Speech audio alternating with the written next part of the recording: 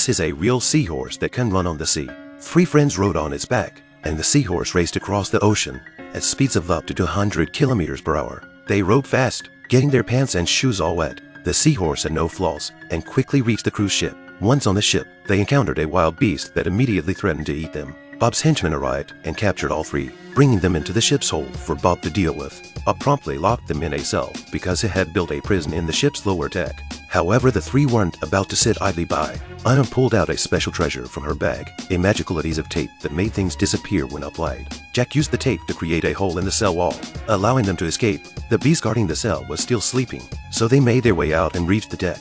Other people on the ship noticed them, and Bob ordered his henchmen to capture them. Leading to a fierce struggle, Jack directed Anna and her friend to launch a lifeboat while they caused a diversion. Bob couldn't resist and came out, demanding Jack to surrender. However, at that moment, Anna and her friend successfully launched the inflatable boat. Jack urged them to go ahead. Anna then took out a bottle of air freshener. The stream of air freshener, like a jet engine, sent the lifeboat flying in an instant. Jack created a massive wave and rode it swiftly, with Bob in pursuit, but Jack knocked him away with a powerful blow. Jack caught up with his friends, and they managed to escape. However, they realized John was missing from the ship. When the air freshener ran out, their boat drifted aimlessly at sea for 3 days and nights. Suddenly, they encountered serrated edges in the water, initially mistaking them for sharks. As more serrated edges appeared, they feared it might be a school of sharks. To their surprise, these were just the teeth of a sea monster. The sea monster was colossal, and they found themselves inside its mouth. The sea monster began to draw water, pulling all 3, along with their boat.